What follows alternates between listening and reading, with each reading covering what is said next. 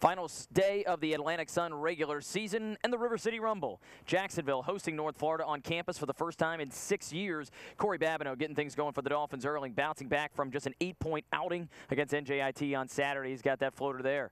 Then DeMarcus Daniels on the other end for North Florida, doing what they do best, hitting a three in the early going. Offense was electric in the first part of this game for both teams. Antoine Clayton on the feed from Josh Adiaye with the throwdown. And at the other end, Daniels again with a throwdown of his own.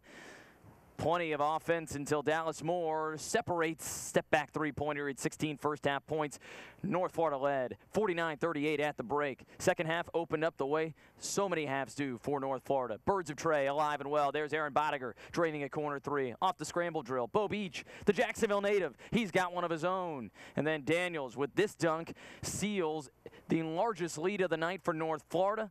They led by 18 halfway through the second half. But Jacksonville had a run in them, and it was led by their catalyst, Corey Babineau. Babineau finished the night with 24 points, 2 more of his 24 there. And then the ASUN leading steals man, Darian Fernandez with the theft.